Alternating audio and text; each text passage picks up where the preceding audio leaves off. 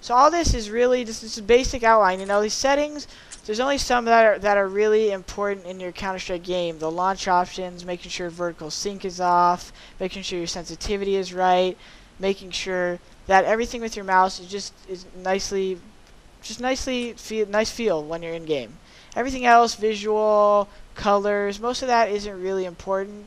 But like I said, just make sure the flashes are not taxing you while you're in game if it's too bright. Next thing here, gonna open up my options menu. Just basic multiplayer settings. You got the different tabs here to go through your settings. I got player name. Start out by entering my alias in here. Got EG n0thing. Put this in here. Type that in. Boom. Hit apply. Not done yet though. Crosshair appearance. It's at small right now. I play on medium. Like again, preference, whatever you want. Medium for me is a nice.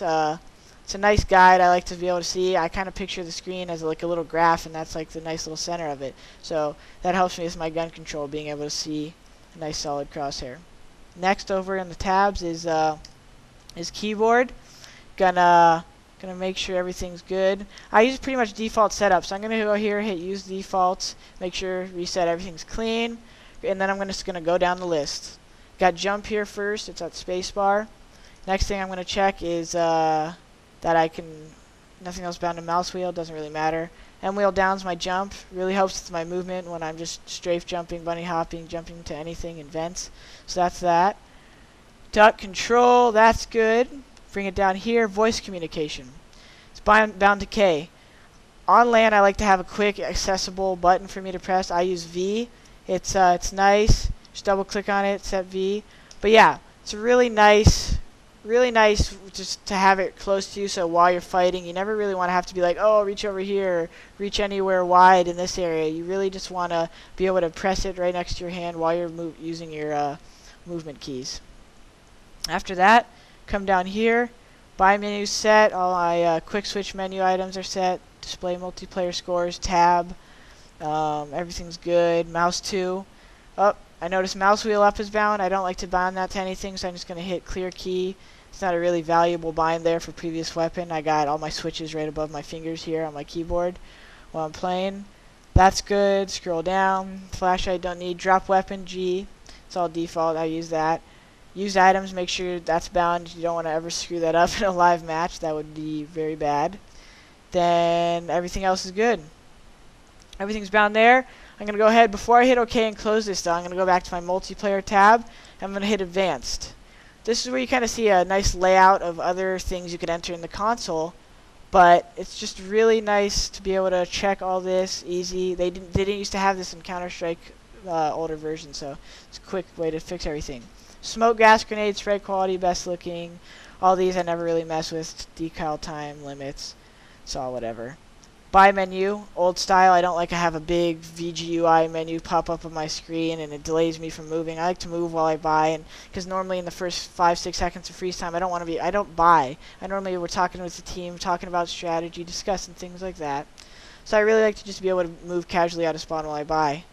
Next thing, automatically switch to picked up weapons if more powerful, and don't like that. If I ever have a deagle and I'm going to swing on a corner and there's a bunch of bodies on the floor, I don't want to pick up a gun on accident right when I'm about to shoot. So that's something I like to turn off. Center player names I like to keep on. That's a really good, I use it, it's kind of like a trick you could apply it to when there's smoke on the ground. You can kind of look for a name to pop up for you to just start firing, and you might get a lucky frag through the smoke if you shoot at the player name. Last thing here. Radar type, solid. I always use solid. It's a big aspect of my game, the radar. And I really like to, with the radar, focus on keeping it so I can always see it when I'm blind. Anything, if it's transparent, you can't really see the dots on the screen. So make sure that's set. I use radar all the time. Mid-game situations, I'm always taking a quick peek up there, refreshing my map, my layout in my brain, so I can make moves accordingly to my teammates. So that's good. Hit solid, hit OK, and OK. Done for the basic layout there. Next thing, gonna go ahead and open the console. It's this little tilde button right here above the tab. Just bring this up. FPS max. That's the first thing I like to type in, just so it's just nice basic commands. FPS _ max 101. That's a good, it's a good little value for you. That's the best you could have. If you have vertical sync on, you'll know this because your FPS rather will get maxed at 60. So if you ever notice that, that's a nice little key to tell if you forgot something in your video card settings. After that, HUD fast switch, HUD HUD fast switch, set that to 1, enter. That's just for my quick switching on my buttons. Make sure if my gun pulls out mid battle, don't want to lock up there having to click on my mouse 1 just because random setting. Next thing, dynamic crosshair, CL_dynamic.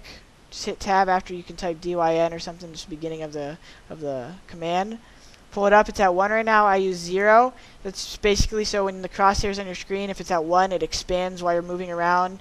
If you're at 0, it just stays together while you're moving, so you could really just, I don't know, to me it's like I said, preference before, another one of these things, preference. I prefer not having my crosshair bounce around when I'm aiming at people. And that's that. Next thing, rates.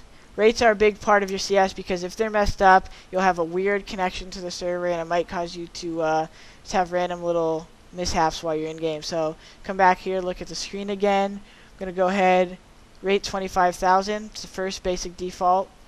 Need to have that set. Next is CL_CMD rate. Mine's at 101, so that's good.